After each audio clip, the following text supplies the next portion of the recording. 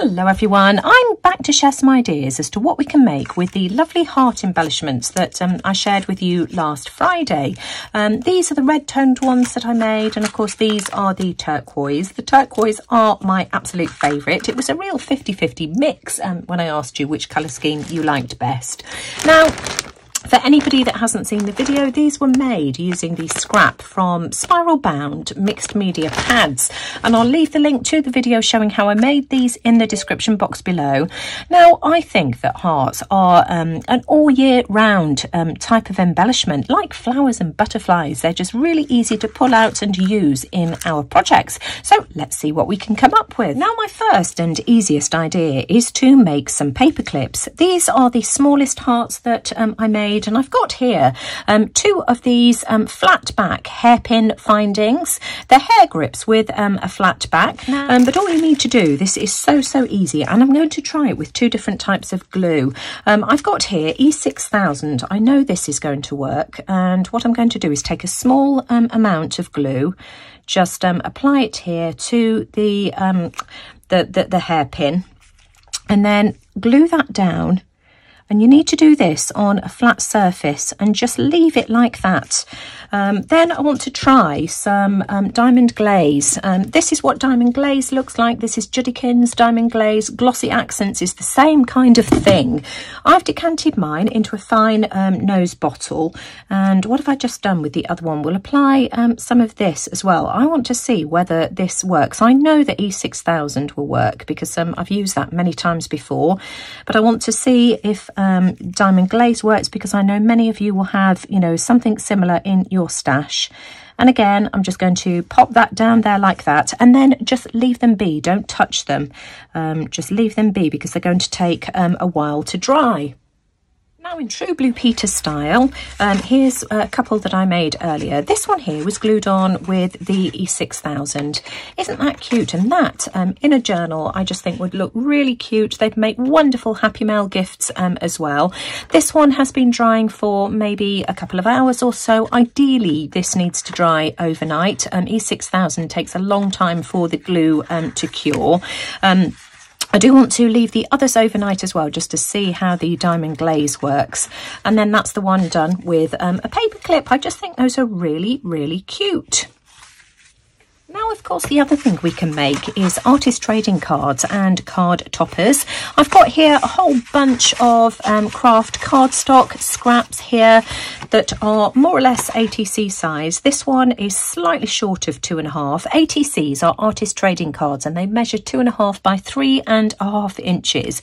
You can see that this one is slightly shy of 2.5. This measures just over 6 inches. So I'm going to cut these down to 2.5 by 3. Let's have this as card toppers, and I'm just going to see what I can get from these other scraps as well. I've got here 4 artist trading cards, which, as I've said, are 2.5 by 3.5 inches, and then the other scraps here, these measure, what did I say they were? 3 by 2.5, I think. 3 by 2.5, and this one here is 2.5 by 2.5. Just whatever I could get from some of the scraps.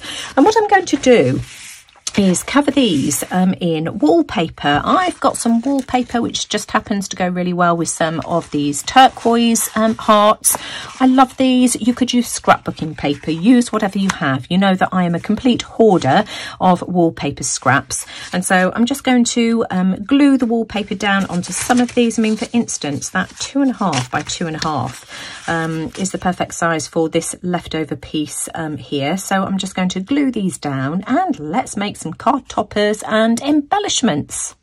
Now, I've pulled out various trims and ribbons that I thought I might be able to use to decorate my projects. So how shall we do it? I want it to go about there, like that. Let me just cut a piece, hold that there. In fact, it's best, I think, to trim it to size to start off with, so that we're not wasting it. And then I can add, in fact, what I'll do is I'll add glue stick first. So we'll add glue stick to the back, and then we can add a bit of 3-in-1 as well. Do you know, I'm going to use the fine nozzle bottle just because I think it will be easier, and I'll just apply that just to the very top, going all the way across.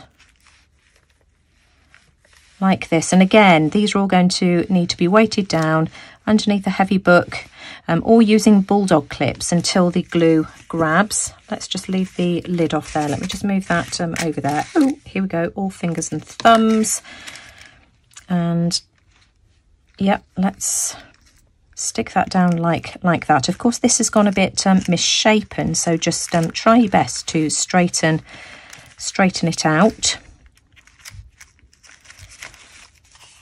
Like that. And then grab yourself another piece of deli paper or parchment paper and just weight it down underneath a heavy book. The parchment paper will of course stop it sticking. And I think I'm just going to use the 3-in-1 right across the top for this one here, because of course it's much more see-through. So let's try this and see if we can get this to stick across there like that. And again, I'm just going to weight that down as well. These are all dry enough now for me to trim around the edges. I've just used a mixture of bulldog clips. I've weighted some of them down underneath heavy books as well. And so now I'm just going to trim the edges like so. So this is how they're looking so far, and I want to jazz them up even further. I've cut myself here a piece of 20mm frayed edge burlap linen ribbon. This one here is from Bertie's Bows. You can get this off Amazon, eBay, all over the place. As I say, this is at 20mm, and I'm just going to glue this down with some Fabri-Tac. Let me just grab a piece of deli paper. What I'm going to do is apply the 3-in-1 to my finger, just so that I can spread it out really evenly, just so that it doesn't bleed through. You only need it in the centre. Let's do this blue one first. It really makes no difference. So I'm just going to pop that there in the middle. Whoops. Like that.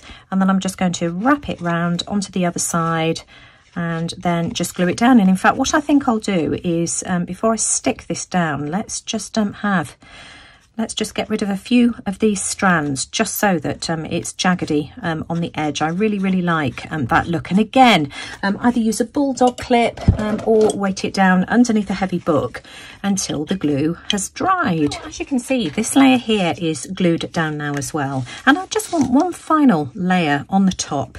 So I've pulled out a few more of my ribbons, the thinner ones, and I'm just going to go over this one here with some of this ribbon here. I've also got some gold thread, which I thought might look quite nice. Perhaps I can have that on one of the red ones, and I shall just wrap this around like this. Oh, hang on, let me just, maybe on a diagonal like this, really roughly. You can see I've just kept on layering the different trims. You can see that the glue has bled through on this one here. I'm not bothered about that, because by the time we add our embellishments, you won't be able to see it. Now, one last thing I want to do before I start assembling these cards. I've got some of this Arteza 3D fabric paint in gold glittery. You could use stickles, that would do the much the same thing. This has just got some dimension, and I'm just going to in fact, let me just practice this.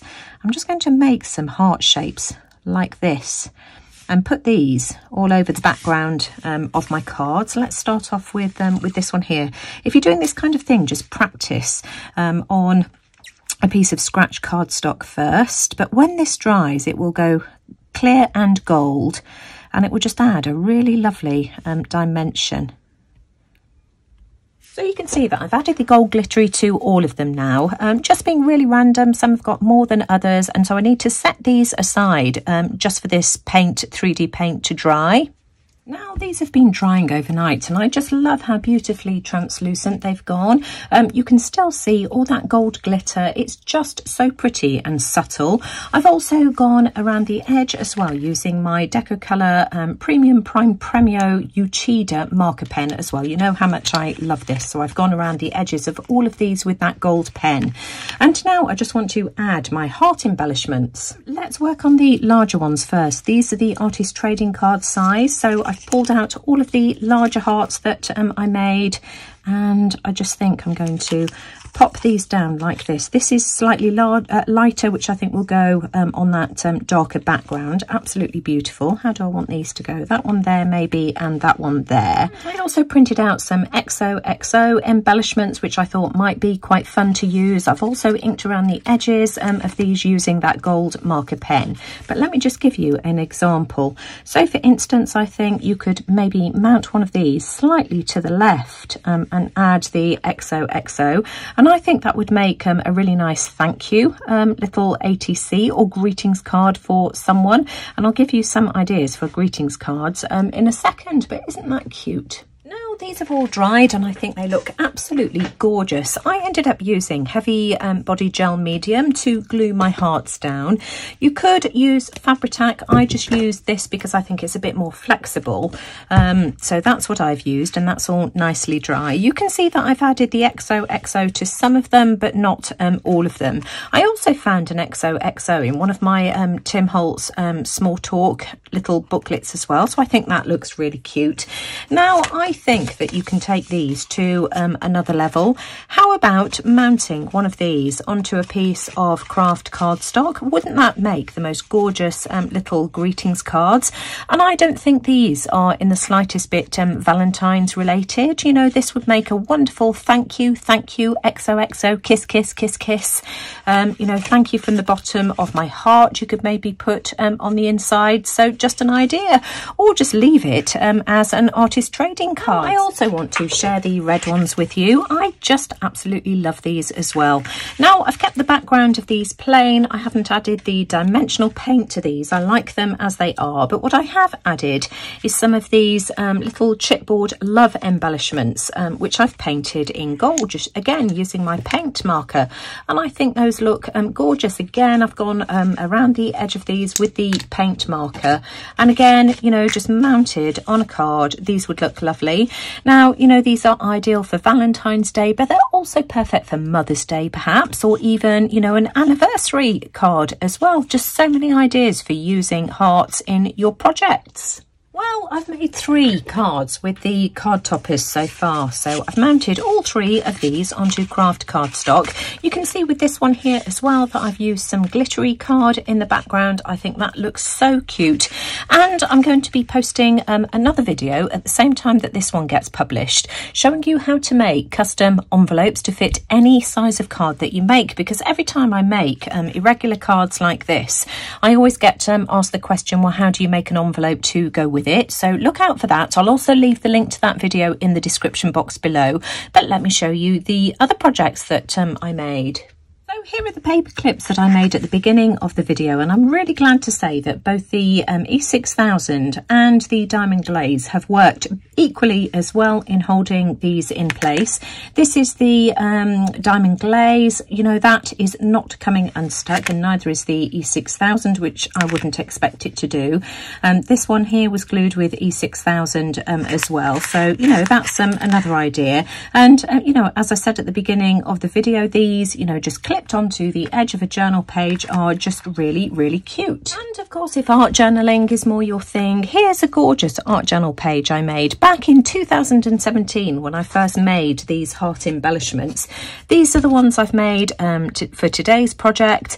You can see where the inspiration came from. You know, these are very, very similar, but you know, just grouping a few of these onto an art journal page is really, really effective too. Well, I hope that's given you some ideas as to how you can use these gorgeous heart embellishments made from scraps. And, you know, as always, if you've enjoyed today's video, I'd really appreciate a thumbs up, because it really does let YouTube know that you like what I'm doing. Do let me know what you think in the comments below. I'll leave the link to the envelope video, as I said earlier, in the description box as well. So if you're interested in finding out how to make envelopes to go with these little cards, go and check that video out. But as always, thanks for watching. Take care, everyone, and I'll see you all again soon. Bye for now.